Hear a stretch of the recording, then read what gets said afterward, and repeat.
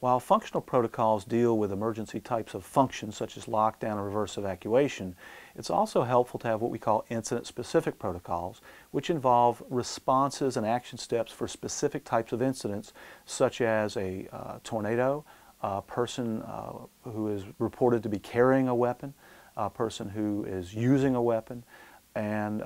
maybe a person who takes hostages. Each of these three, for example, involving weapons we would recommend a specific and distinct incident-specific protocol because the responses for all three of those cases are actually different,